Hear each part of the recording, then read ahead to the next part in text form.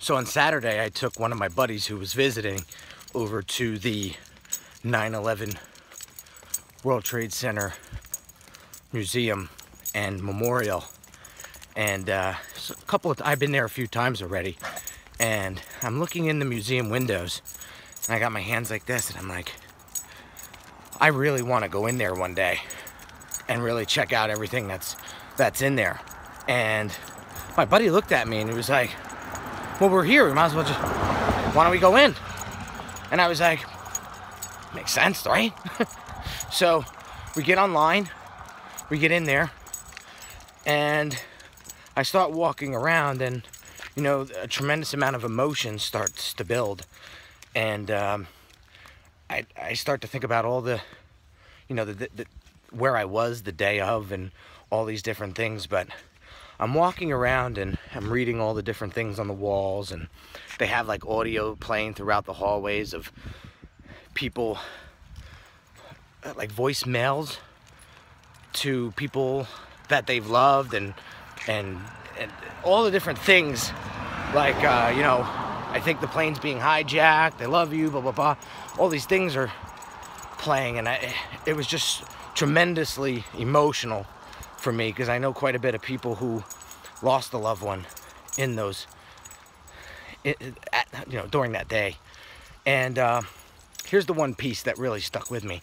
So I'm walking down the hall, and I see this one big picture, and it's a hallway, and you see all the people walking down the stairwell, and you see a firefighter walking up the stairwell, and he's got this hose over his back, and it looks like one of the patrons snapped a photo of him as he was walking up the steps, and he's got his fire helmet on, and his eyes are wide like this, and he's carrying the hose, and he's coming up the steps.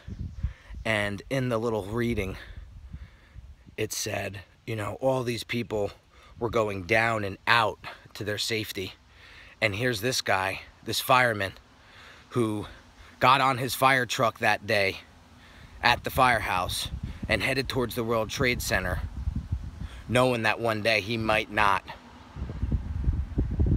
make it out. And he's walking up the steps with this face, with this look on his face, and I'll never forget it. I swear to God, I'll never forget it. And he went that day, and it costed him his life to save all those people that were in that hallway. And he didn't think twice about it. And man, when I tell you, that was some powerful stuff in that museum. And it makes me think, like, when I was looking through the window, like, oh, I should go in there, what was stopping me from going in there? I was there. I was there.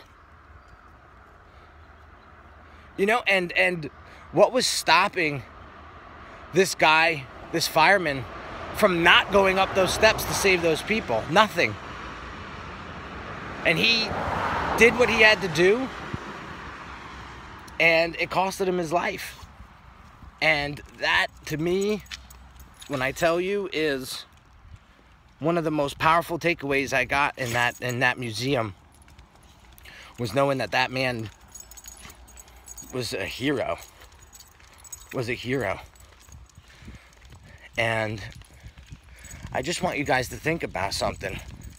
You know, how many of you aren't taking action on things in your life that will truly get you to where you want to be?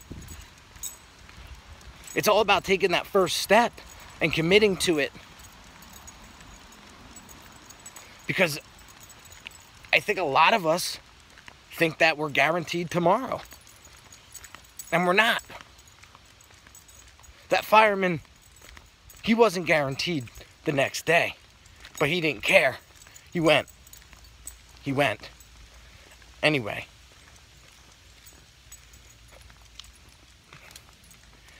And so, I just want you guys to make sure you guys are thinking about that every day you wake up. And I want you to say to yourself, what can I do today to get me where I want to be? And focus and commit yourself to doing that. And don't be like me, second guessing, oh, I really want to go in there one day. I'm freaking there, just go. And I went. And I was able to experience that museum on such an emotional level that I'll never forget it. And I will take more people back there to see that day. And I will walk straight to that picture and show them that picture of that fireman, because that fireman touched me in such an emotional way.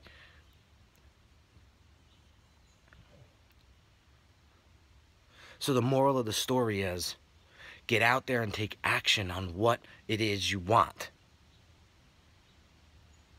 Because I say it all the time, we're only here for 2 minutes.